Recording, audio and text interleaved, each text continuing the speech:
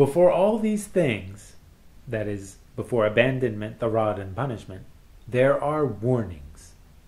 These are the lightest things. Warnings mean that people may warn you, but you don't pay attention, like Jonah the prophet.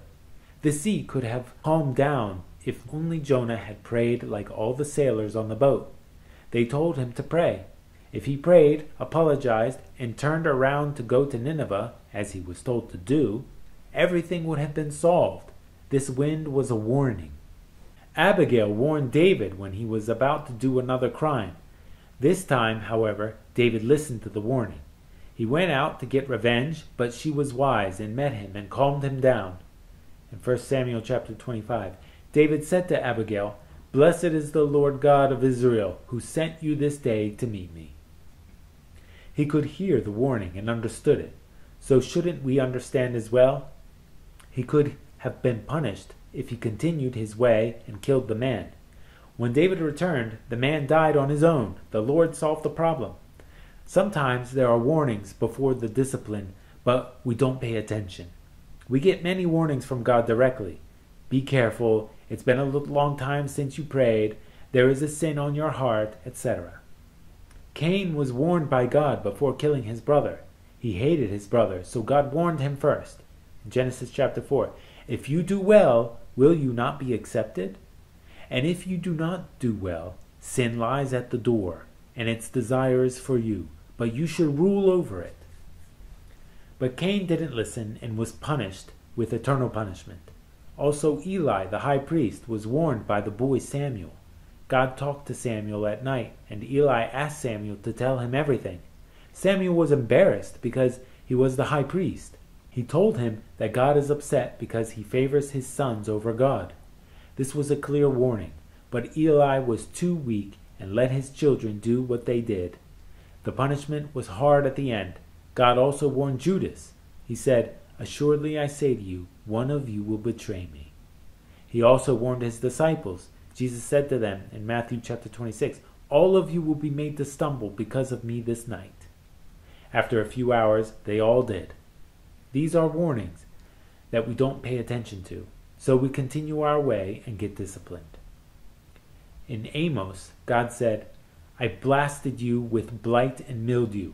When your gardens increased, your vineyards, your fig trees, your olive trees, the locusts devoured them, yet you have not returned to me, says the Lord."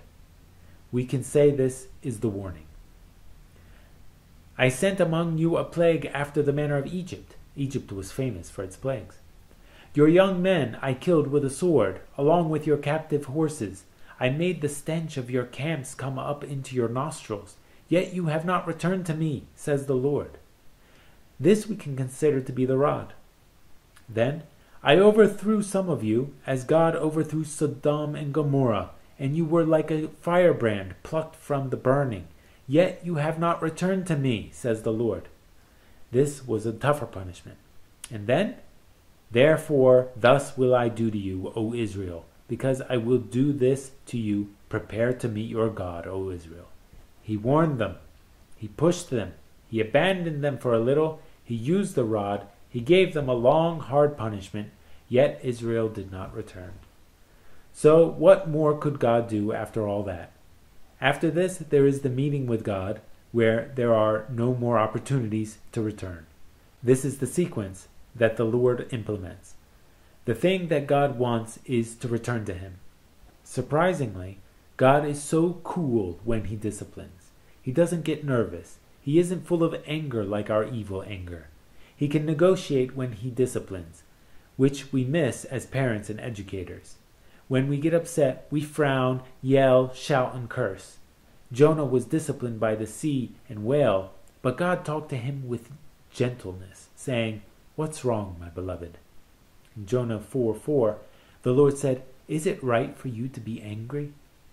Jonah insisted that it was right.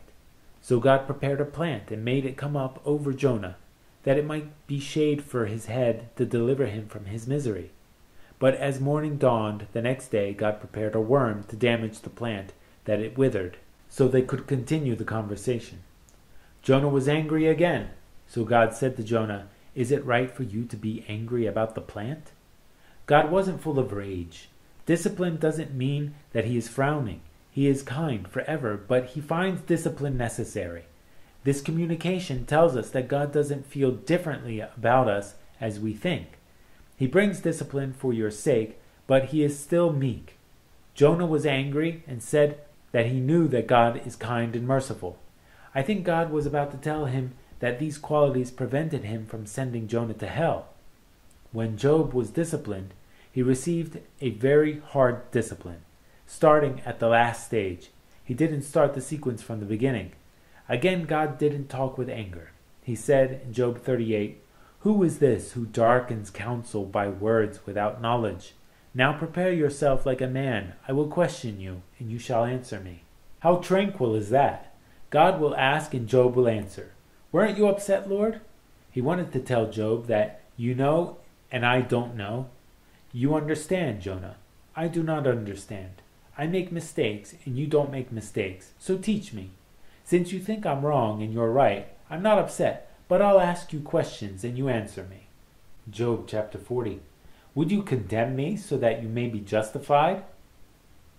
Although the thing that David had done displeased the Lord, Nathan received a command from God to tell David a story. God was calm and patient.